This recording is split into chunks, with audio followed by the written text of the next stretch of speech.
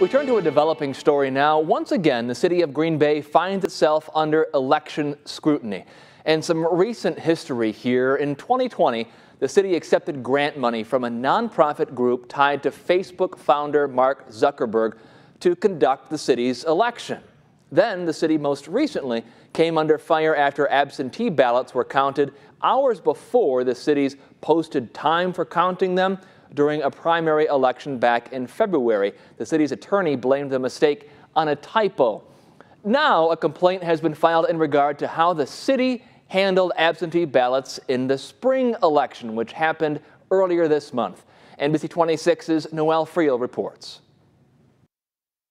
In an election complaint filed with the Wisconsin Elections Commission, 3 election observers claim they saw Green Bay City Clerk Celestine Jeffries accept multiple absentee ballots from one voter. They saw this many times and they objected, and Celestine Jeffries articulated to them that she had the discretion to do that and that she wouldn't honor their objections. Whether or not that is illegal is up for debate and goes back to a previous election controversy.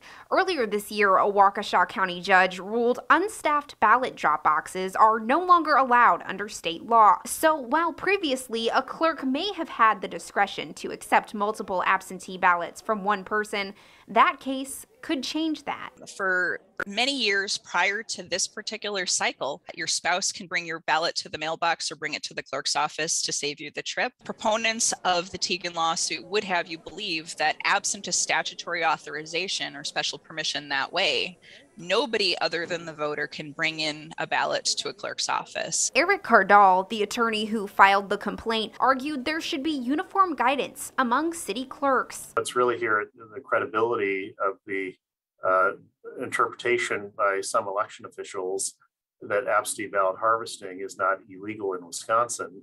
Jeffries said the city is aware of the complaint and said in a statement, quote, "The city is committed to providing fair and lawful elections for all Green Bay voters and supports city staff who administered the election on April 5th. Green Bay Mayor Eric Genrich had this to say. It's just part and parcel of a concerted disinformation campaign to erode the legitimacy of our elections, and I think it's really unfortunate.